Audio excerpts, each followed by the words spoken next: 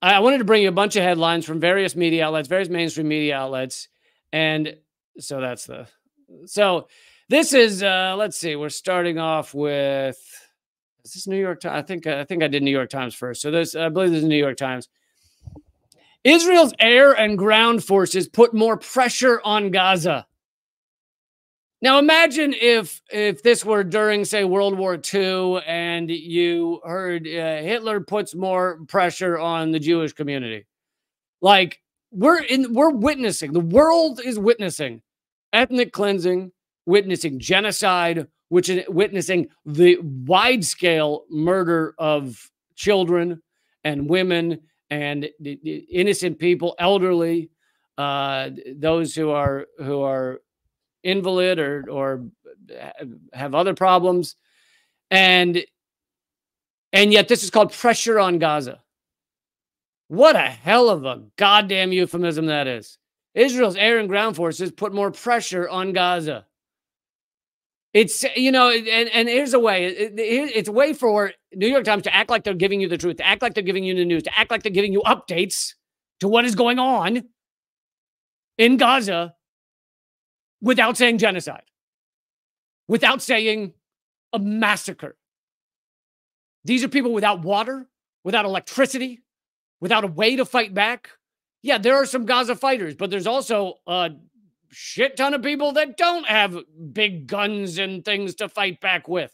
And they're just kids, and they're just people with, holding a rock. And are they really gonna take on the IDF's bombs? It's insanity. But this is how they say pressure on Gaza, put more pressure on Gaza, rather than calling this a genocide. Let's get another one here. This is more from New York Times. Israel's military appears to be approaching Gaza City from at least 3 sides, imagery shows. You notice the words you don't hear there. You don't hear genocide. You don't hear massacre. You don't hear slaughter. You don't hear war crimes. It also gives you the impression that this is somehow some sort of fair war that's going on. Oh, the 2 sides of this war. No, this is an obliteration. And I mean, Israel's just flattening the entire area. They're also telling people to flee to areas that are then bombed. So there's that too. But thank you, Omar, for the donation. He says that the October 7th concert story is a lie. I'm not. Yeah, I haven't read that much on the concert story. I do know that, and I've covered on this show, that a lot of the death and destruction that was caused on October 7th was caused by the IDF. Now, it's fine if you want to sit there and argue, well, that was what they had to do. It was the only way to respond. Okay, have that argument, but we're not even being given the truth about what happened in any regard. Anyway, to go back to this, this is another one from the New York Times that makes this seem like some sort of fair, even-sided war. Israel's military does this. It's like, you're talking about killing children. Like, say that. Here's CNN. Israel expands Gaza operation. Wow. That sounds so nice, doesn't it? No, that doesn't sound like there's murder at all. It's a Gaza operation. It almost sounds like a surgery to help Gaza, right? It's a little surgery to make Gaza a better place. Israel expands Gaza operation, sending more ground troops into enclave. Again, words you aren't hearing in this title. Murder, death, destruction perpetrated by Israel, genocide, ethnic cleansing, settler terrorism. None of those words in here. Just Israel expands their Gaza operation. It's a nice little surgery to make Gaza a better place. I mean, I don't even, what kind of boardroom meetings do they have where they sit around and be like, what's a word? What word can we use in place of massacre that will feel nice? Israel continues the evolution of Gaza. Israel is helping Gaza evolve to a thing that's not Gaza. I mean, these people are Like, even these journalists are sociopaths. Crisis in Gaza. This is from, is this Washington Post? Oh no, this is more CNN. Crisis in Gaza as Israel warns of long war with Hamas. Crisis in Gaza is another one. Oh really? You notice they leave out who caused it. Like who is actually bombing Gaza right now? Because I don't know. It's tough to say. There was just a crisis in Gaza as Israel warns of long war with Hamas, but they're not battling Hamas right now, right? Yeah, sure, some Hamas are dying in these bombings, but really they're battling the entire population of Gaza. This is a war on the population of Gaza. This is not just a war on Hamas.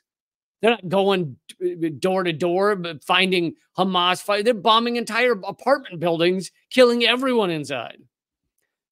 Crisis in Gaza. That's another one. That's a beautiful euphemism, right? It's not an obliteration, a mass murder. It's not a Jeffrey Dahmer with missiles type scenario. It's a crisis. It's just a crisis.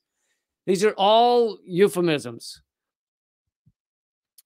More from CNN. More children killed in Gaza. Okay, so this is actually, I wanted to bring this one specifically because it actually is telling you about the children killed in Gaza. I didn't want to leave this one out because it tells you about the children killed in Gaza. However, we'll see how even that they manage to whitewash. More children killed in Gaza than in global conflicts annually over past 4 years, Save the Children reports. Okay, so more children killed in Gaza. Well, this is horrific, and I'm glad they at least did a story on it. But you'll notice, who was it that killed the children in Gaza? In that title, who killed the children in Gaza?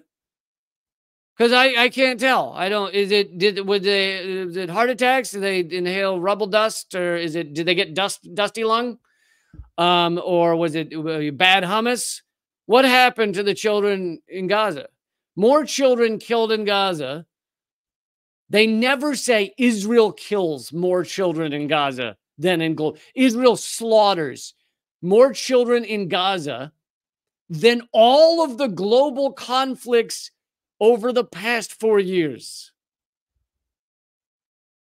Israel has already, in 3 weeks of mass murder, killed more kids in Gaza than all global conflicts annually over the past 4 years. But they don't say Israel in that in that opening sentence. And in fact, if you continue to read, so here's the opening paragraph: the number of children reported killed in Gaza during Israel's military campaign. So now at least they've told you the country that's connected to it. But this is not how they would report. This is not how they reported the Hamas attack. It was not Israelis, 1,000 Israelis killed during Hamas's operation, was it? They didn't report it. Israelis killed, more Israelis killed during Hamas's attack. Campaign. This one says campaign. So more people killed in Israel during Hamas's campaign. No, it was Hamas fighters or Hamas murdered or killed this many Israelis. You see the difference? And it is, I know some of you may be going, oh, you're parsing straws, hairs. What's the expression? But it makes a massive difference. It makes a massive difference to how we process these things, how we take them in. And if we read 2 articles, if all someone reads is 2 articles, and they read one about Hamas's attack and one about what's going on with Israel's bombing right now, and the Hamas attack says Hamas murdered Israelis, and the other one says more children have been killed during Israel's campaign. One of them is intentional. The other one leaves the room, space, meaning leaves the space for you to think it's not intentional. Israel's trying to do their best. They're trying to take on Hamas, and they're doing their damnedest. But then kids just get killed somehow. There is a key psychological difference between the way these things are phrased. And this is why I wanted to bring you the one article that actually does talk about kids dying in Gaza being murdered in Gaza by Israel. I wanted to bring you that specific article because this is when they're doing better. They're still playing this psychological trick on all of us. That's your mainstream media for you.